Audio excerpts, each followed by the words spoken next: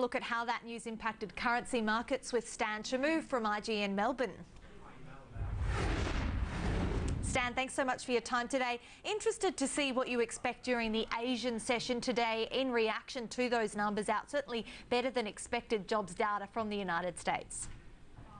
Yeah, absolutely. The two biggest moves, I suppose, were in the Aussie dollar and, of course, the dollar versus the Japanese yen.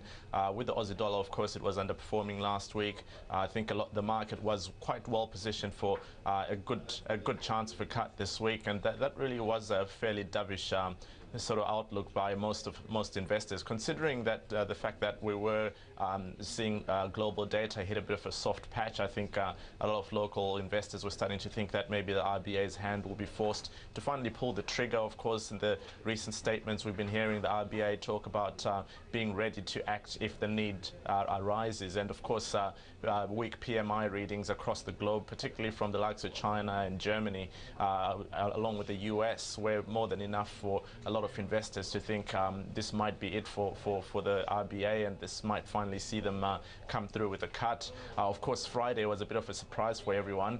US data was also looking like it had hit an extended soft patch, but I think a lot of people were caught out by the non-farm payrolls coming in at 165,000. The market was positioned in the 140 to 145,000 camp, and of course this really did help alleviate some concerns that the global economy was going to struggle for a while. And with the jobs numbers showing good strength there, I think everyone's thoughts were, look, this is still a glass half full approach, and of course we should keep bidding risk assets higher. Of course we did see the Dow, the S&P and the DAX all traded record highs, and this really boded well for quite a lot of the commodities space as well, with the likes of copper pushing over 6% higher. As a result, the Aussie dollar responded quite well, jumping up to a high of 10323, and of course with the RBA rate decision due out tomorrow, with a lot of the market space positioned for a cut,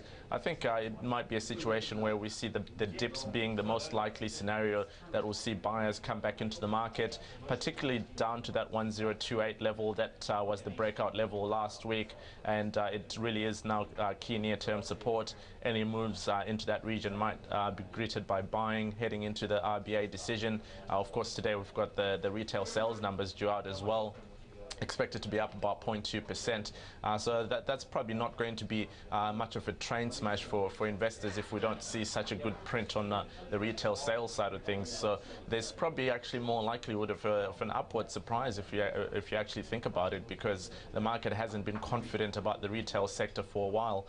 We also have, of course, the MI inflation expectations. We also have the ANZ job ads. So there's quite a lot of data in the mix at the moment, and heading into tomorrow's decision, we'll have the trade balance numbers as well. So there will be really a good sort of string of data to look at ahead of the RBA. So we'll see a lot of repositioning on the Aussie dollar over the next 48 hours or so. So we do expect fairly choppy trade, but like I said before, I think the dips will be used as an opportunity to accumulate. As for the dollar yen, Japan's closed today, but of course those payrolls numbers will be enough to see Asian investors react to what their expectations of the US dollar going forward.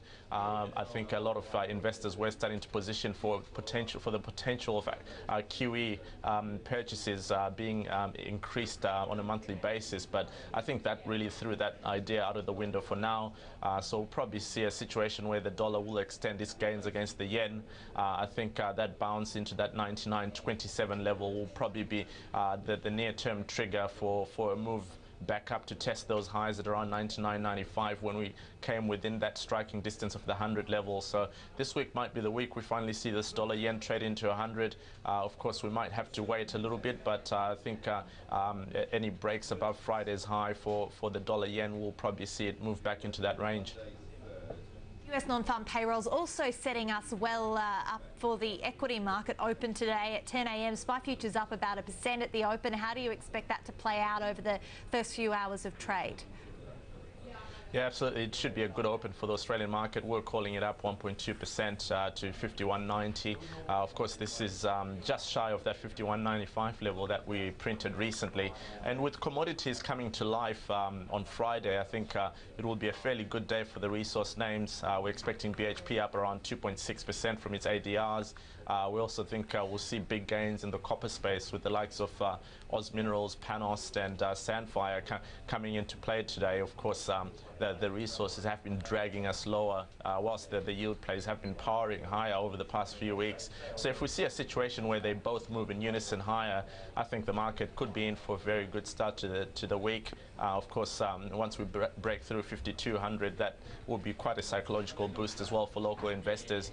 And you really cannot ignore the fact that the likes of the DAX and US markets traded at record highs. So with the Australian markets so far off its record highs, then we can only expect investors to get a bit more optimistic about the situation. Of course, even if we don't get the rate cut tomorrow, I think everyone will take solace in the fact that maybe the global economy is a better space is in a better space at the moment, and maybe we should continue to get involved in this rally.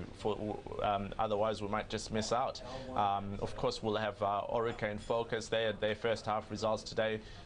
They seem to have missed on income, on dividend, and of course on revenue as well. So that might disappoint, but some might feel that the fact that they're looking at higher profits or a better sort of FY13 might be a good sign. But at the same time, the market's looking for yield at the moment, and if they're not offering the dividends that the market's expecting, I don't really think it will be such a positive thing to have a better forecast for the second half, even if it's only a sort of a mild improvement. I think the market will really look at this dividend story as the way to go at the moment, and we've seen the evidence over the past few weeks really, so this should be quite negative for Orica.